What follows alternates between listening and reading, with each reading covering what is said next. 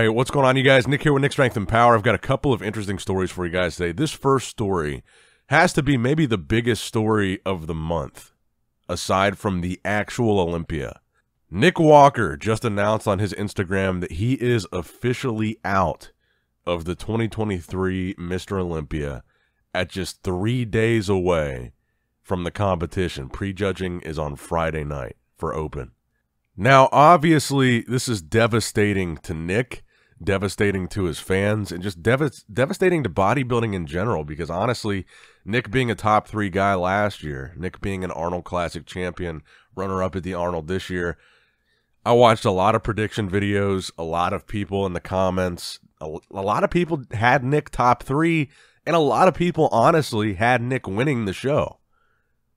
So I really do think this changes the dynamic of this lineup, and I think that top 3 right now is wide open. That third place spot that Nick had last year, it could be completely up in the air who takes that spot.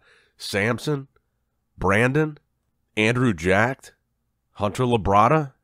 And I mean, Nick had a really legitimate reason. He basically had no choice, the hamstring injury. But I mean, it does feel like now this lineup is going to be missing some significant star power. Now that Nick's not in it, we already know that Rami's not doing it. I guess you could put Ian Valliere in there too. He's been a top 10 guy, and now he's out of it. Brett Wilkin, who a lot of people thought was going to be one of the top guys here, he's out. But I think this Nick Walker announcement is probably the biggest story to come out of this Olympia, like I said, aside from the Olympia results themselves. I think a lot of people are going to be very disappointed. A lot of prediction videos definitely just changed. I think that third place spot just really opened up. That top 3 in general just really opened up. And I'm going to play you guys exactly what Nick said here in a minute, but I want to know in the comments below, as you listen to Nick's words, what are your new predictions? How badly did this impact what you thought was going to happen at the Olympia this year? Comment your predictions below where you thought Nick was going to place prior to this announcement, and who do you think is going to fill that spot now that Nick is gone? Overall, just really unfortunate news, and I hope that Nick is able to get better, come back next year. We'll see him at the Olympia fully healed. Like I said, I've said this before, from a bodybuilding fan standpoint, Nick is one of my favorite guys to watch. As just a pure fan, when I'm watching, Nick is like, he's just like one of the guys that you got to be excited about. He brings that excitement, freak factor, and he's a relatable dude. But anyway, let me know what you guys think in the comments down below. All right, guys, so I have some very unfortunate news to deliver to you guys. I will not be competing in this year's Mr. Olympia due to a hamstring tear that I did right before we actually came here. And I tried to push through it. I tried to do whatever I could, get all the treatment that I could. Literally did, you know, whatever it takes. But it just gradually got worse. It did not progress in any way, shape, or form. And me and my team, we thought it was best that we just pulled out, because we knew there was just no shot of us placing top 3 at this point, or higher, and we do not want to drop placing. And with how severe this tear is, we thought it was the best case. So I also contacted Jim Mannion, Dan Sullivan, and Jake Wood, and they were very supportive. I am very thankful for those guys. They were very, very, very, very supportive of this decision, and you know, they made sure asked me if I ever needed anything, and you know, that just makes me proud to be a part of this organization, the IFBB, and to see how supportive those guys are, how caring those guys are. So I would like to thank them for that. You know, that being said,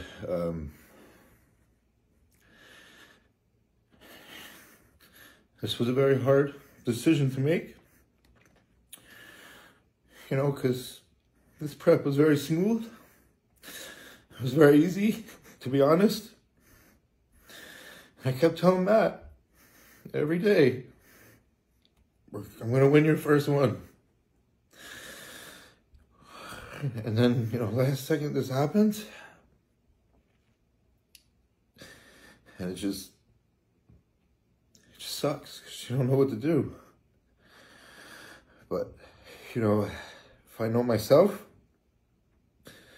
there's just another reason for me to come back stronger, another reason to come back better. And that's what I'll do. You know, and I also want to thank Maria. Because honestly, if she wasn't around, I probably wouldn't have even made it here. I probably would have called it quits already. And she was a huge part of that for me. So I'm very thankful to have the girl that I have by my side. But if I learned anything from this, is anything can happen at any given second. But it's how you handle it. It's what you do that defines who you are and the character you will become. And anyone who knows me knows I always come back stronger and I come back better. And that's exactly what I'm going to do once I heal. And, you know, I just want to say thank you guys for all the support, for all the love that you guys have shared throughout this whole prep. And, you know, I will be here the whole weekend. Obviously, you know, I will try to be at the expo the best as I can and make this weekend for you guys. So come stop by. I'll probably be at the HD Muscle booth, sitting probably. But thank you guys. And next year will be better. Now, next up in the news, if the Nick Walker update wasn't big enough, we also got an update the week of the Olympia from none other than your reigning defending four-time champion, Chris Bumstead, doing a 30-second vacuum hold. This is one of the more revealing posing update videos that he's done during this prep period. And we get it just days away from him stepping on stage at the Olympia. Now, like I said, I'm going to do a prediction video for both Classic and Open here in a day or so. So I'll give you guys my actual predictions in those videos. But just for the sake of this one, looking at Chris Bumstead here, I want to reiterate that my prediction for Chris has not changed since the first year that he won the Classic Physique Olympia. Every single year, I've said I think Chris is going to win again. I don't think anybody is ready to stop him yet. I think there's some guys that are kind of close, but they're just not there. I think that's the same situation this year, and I think Chris will win his 5th Classic Physique Olympia title this year. I don't think he will be stopped. I think the guys that are chasing him are really good. They're improving a lot, but I still, even Ramon, I don't think they're on the level of Chris yet. As amazing as these guys are, Urs, Terrence, Ramon, even Breon, I think that, frankly, Chris's physique is still just on another level than they're on. And obviously, he's not going to win forever. He's not going to be just unstoppable forever. His reign will end one day. I just don't think that this year is going to be the year that the reign of Chris Bumstead finally ends. But let me know what you guys think in the comments below. Is Chris going to win another title? Yes or no? Why or why not? And if not, who's going to stop him?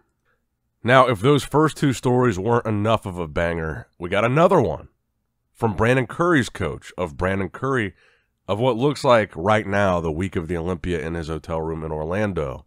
A side shot here of Brandon, and Abdullah says, just waiting, no need to blah, blah, blah.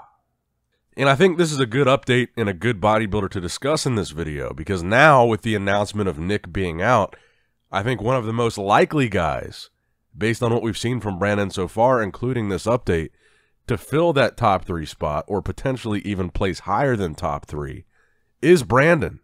There's a lot of great bodybuilders in this lineup, and a lot of guys that people think are going to crack the top 3, including Samson, including Andrew Jacked.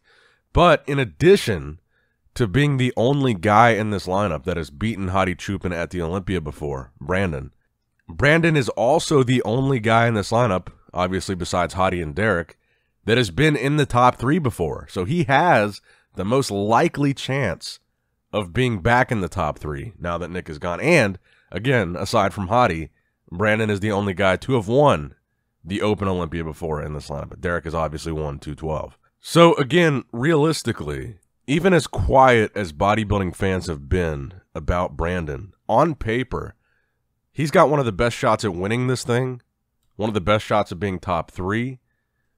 On paper, he's beaten almost everybody in this lineup. On paper, there's really not much reason to doubt Brandon. And with the impressiveness of the updates that we're getting, like this one, I feel like if anything, it's giving us more positive reinforcement that Brandon can get the job done.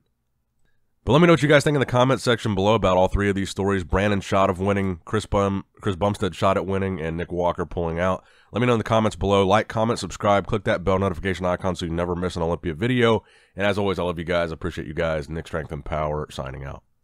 All right, guys, don't forget to click that like button and subscribe to this channel if you enjoy the content. Also, check out my Instagram at NickStrengthPower. My Facebook page, which is simply Nick Strength and Power. My secondary YouTube channel, Nick Strength and Vlogs, for vlogs and bonus content that you will not see on this channel. And consider subscribing to my third YouTube channel, Nick Strength and Pokemon, which is all things Pokemon and trading card games, completely unrelated to this channel. So if you're into that, give that one a look. And all links to merchandise and social media will be in the description box below. If you guys want a Nick Strength and Power t-shirt, that will be in the Shopify link below. Have a great day.